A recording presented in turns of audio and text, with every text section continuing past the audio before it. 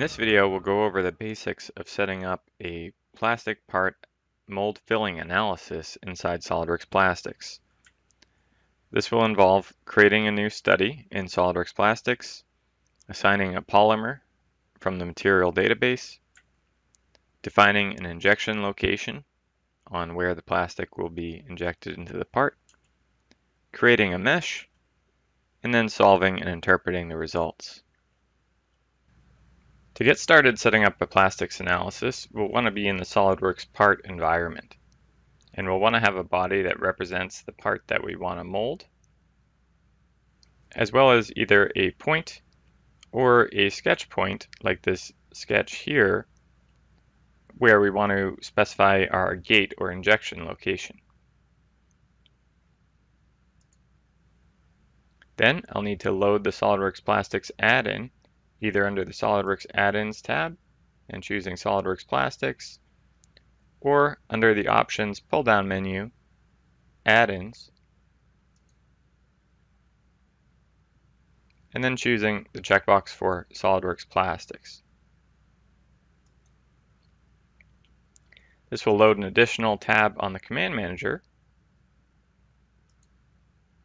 with the plastics commands. Note that for the 2021 version I'm showing here, the SOLIDWORKS Plastics user interface has been restructured to more closely match the other SOLIDWORKS simulation tools. So here we'll choose to create a new study. I can leave all these settings at their defaults, with the exception of analysis procedure, which is choosing my mesh type. And we can choose solid mesh, which is generally more accurate, or shell mesh, which is more appropriate for a first pass analysis. For this tutorial, I'll choose shell, but in a future video, we'll discuss these differences in more detail. Click the check mark to create the study. And the first thing I need to do is specify my polymer. So where I have injection unit 1, I'm going to right click and go into the settings and click on material to browse my material database.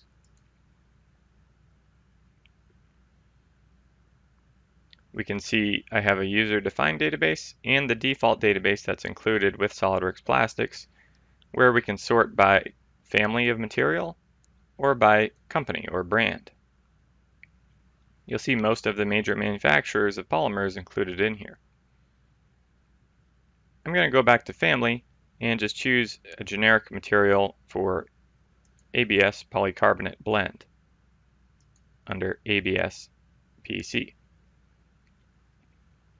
These viscosity and PVT curves represent the bulk of the rheological or flow data for the polymer. The polymer material properties pane is also useful. Here we can see things like the recommended melt and mold temperatures for the polymer, which will automatically populate once we click OK into the fill settings on the left. And of course, you can create your own materials in the user-defined database. I'll click OK to accept this. And there are additional properties that can be adjusted for the fill parameters, such as fill time and injection pressure limit. I'm just going to click the check mark to accept these defaults and move on to my boundary conditions, where I'll specify my injection location or gate location. Since we don't have the runner system modeled here, we'll be choosing this simplified representation to directly inject the material into the sketch point. We'll click the check mark. Another thing we can specify, if you're interested in tracking it, is by right-clicking boundary conditions and choosing clamp force. This will specify and track the clamp force required to mold this part. This is important for choosing the size of a machine that the part may be moldable on, and you'll see it typically rated in tons. We'll click the check mark. The last task we need to do is to create the mesh. So I'll right-click on my shell mesh and choose Create Mesh. We have a uniform or curvature-based mesher.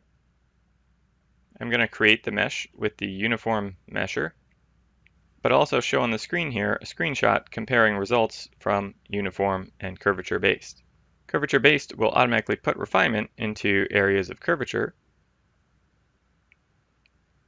For this tutorial, I'll be using the uniform mesh with the default settings. If you decided you did need additional refinement in any particular area, you could accomplish that by using an advanced mesh control, which allows choosing local faces or edges and setting a particular mesh size on those. For now though, I'll just click the check mark to continue on. And then we should be ready to run our analysis by right-clicking on the flow option, which is just another way of saying the filling portion of the molding process. So I'll right-click and run flow. This is going to pop up the analysis manager, and I'll also be able to see partial results as they become available. Every 10% that the model fills will get a graphical update on the screen. A quick note about this analysis manager is that if you ever were to minimize it, it can seem like it disappears. It's actually going to my Windows taskbar. So you may need to click Show Hidden Icons to be able to open the analysis manager again. If you don't need to be seeing the partial results, it will run slightly quicker if you disable that Display Partial Results option.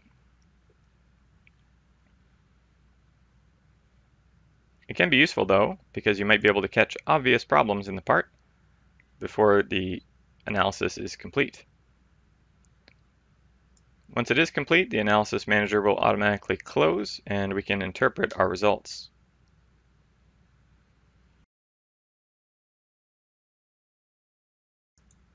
Now that we're back in the software, we're presented with our full result plots, as well as the results advisor, which changes based on the plot type that we have selected. It's basically like a help file that will explain the different available result plots. The yellow light here indicates that the part can be filled under the injection pressure limit, but it's getting close to the upper end of it, requiring over 80% of the injection pressure. On my fill time plot, if I scroll down, I can animate.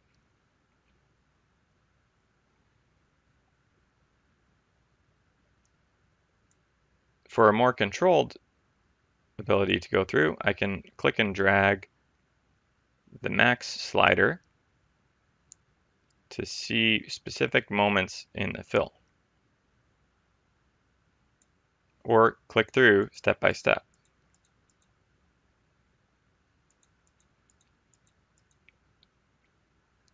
Then, when I'm done, click the left icon to reset the plot to maximum.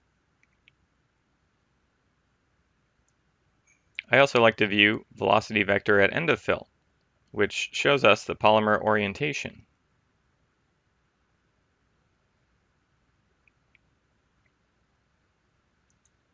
We can also see predictors for weld lines,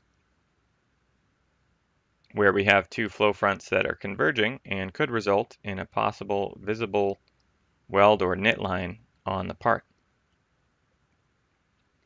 as well as air traps, which are pockets of air that will need to be vented from the mold. There's many more plot types, including estimates at cooling time, ease of fill, and sink mark prediction. Now, this part doesn't have many obvious problems, but I'll plan to follow up in a separate video later on with some common molding defects that we can catch easily using SOLIDWORKS Plastics. I'll click the check mark to get out of this results view, and Under the results here, we can also double-click on Summary and Report. If we go to the Flow tab, this is where I can see the clamp force that's required, just under 50 tons. This would get multiplied if we had multi-cavity molds. Finally, to analyze geometry variations or maybe different polymers, we could click the Duplicate Study option. This will create a new SOLIDWORKS configuration.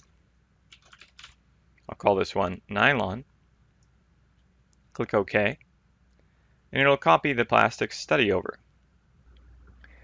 So all I should need to do is, in the new configuration, specify the new material, and then I could run the study and still store both sets of results.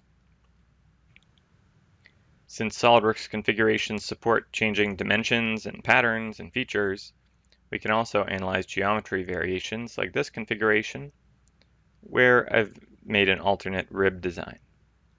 Finally, to learn more about SOLIDWORKS Plastics, there are some great built-in tutorials accessible under the Settings and Help on the Plastics Command Manager. This is also where you can change the unit system. I've been using SI units. Access the help files, or those tutorials I'm talking about. The tutorials document is a PDF that includes many different examples, starting from relatively basic applications, working their way through more complex examples. We also offer live training courses online, which for SOLIDWORKS Plastics include a course for part design validation and mold design validation. Hopefully you found this video helpful, and let us know in the comments section below what type of content you'd like to see next.